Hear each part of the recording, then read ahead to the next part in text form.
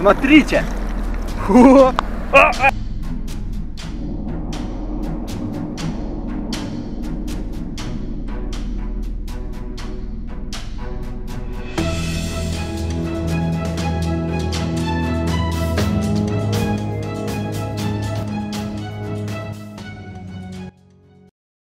Сегодня мы поплывем на остров, я вам расскажу о крабах, а ты не забудь подписаться на канал.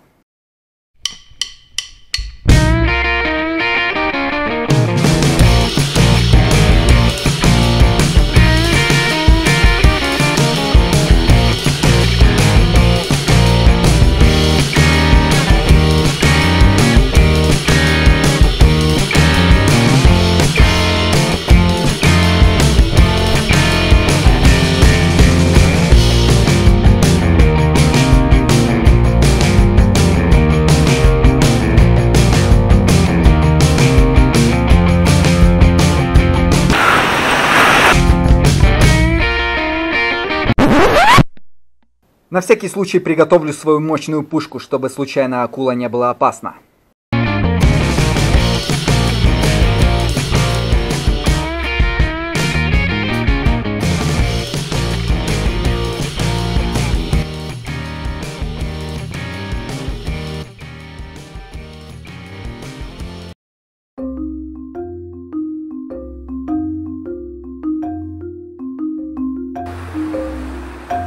Вот и весь остров. Вот это голос. Вот и весь остров. Фух. Вау, там бассейн.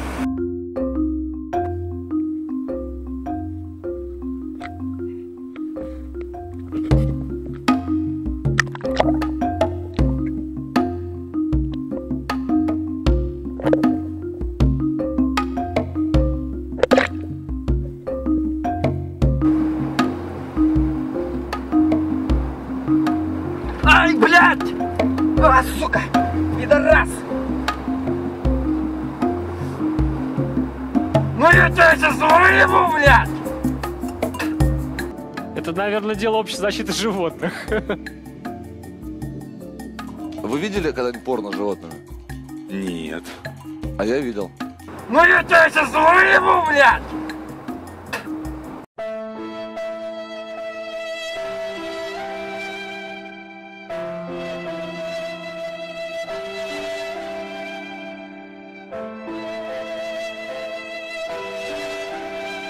Ублюдок, мать твою, а ну иди сюда, говно собачье, а решил ко мне лезть, ты засранец вонючий, мать твою, а? Ну иди сюда, попробуй меня трахнуть, я тебя сам трахну, ублюдок, анонист чертов, будь ты проклят. Ай. О.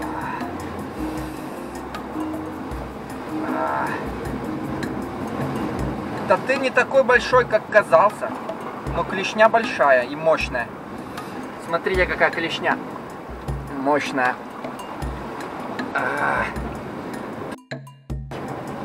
Ну ладно, извини, погорячился.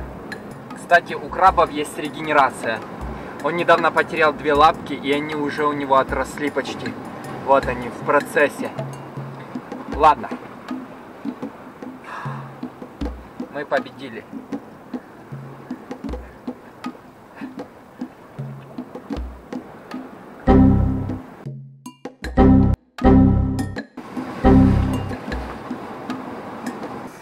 Как он угрожает, поднимая свои клешни. Но иногда я об этом жалею. Хоба! Реакция дракона.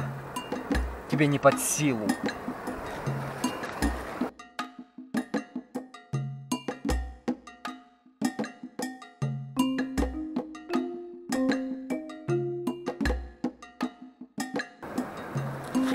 Он может дышать под водой, быть на суше. Защитить себя от опасности. Откусить вам палец. И послать подальше. И пускать пузырьки. Hey man!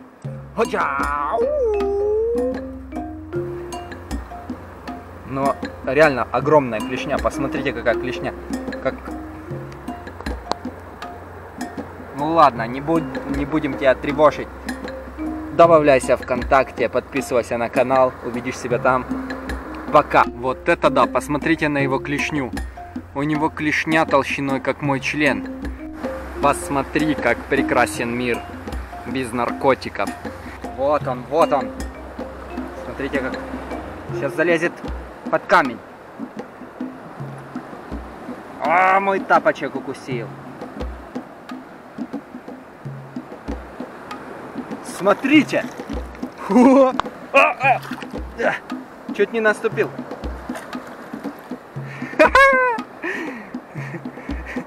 Ладно, все. Но это было эпично, вы видели? Он насколько раскачал бицепс, что удержался на тапочке, даже когда не начал мотылять. Ладно, хватит на сегодня эмоций.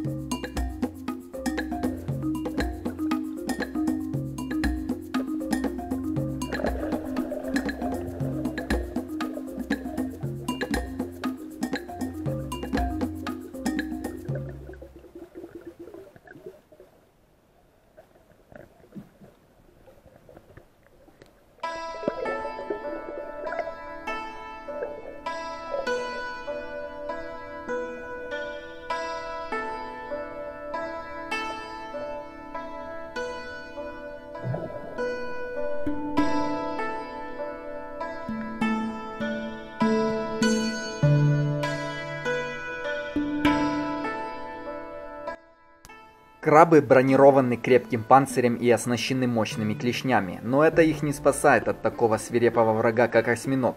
Осьминоги бывают настолько большими, что способны побороть и убить человека, но даже маленький осьминог с легкостью справляется с панцирем взрослого краба. У осьминогов есть клюв, похожий на птичий, которым он может пробить толстую броню жертвы. Осьминоги едят всех, кто им попадется под руку. Например, этот не против съесть даже меня.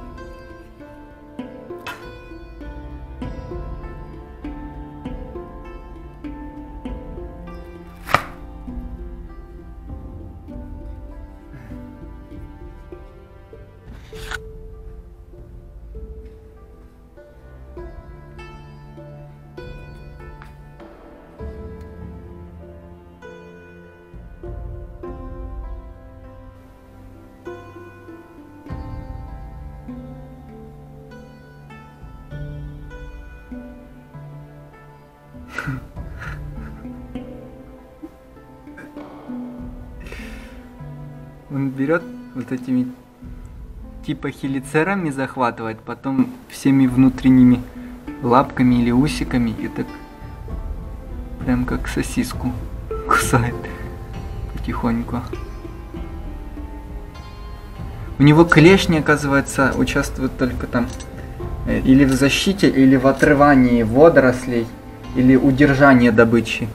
А вот эти малюсенькие лапки, получается, пищу. Если тебе понравилось видео, подписывайся на мой канал. А если ты не подпишешься, ты сам знаешь, что с тобой будет.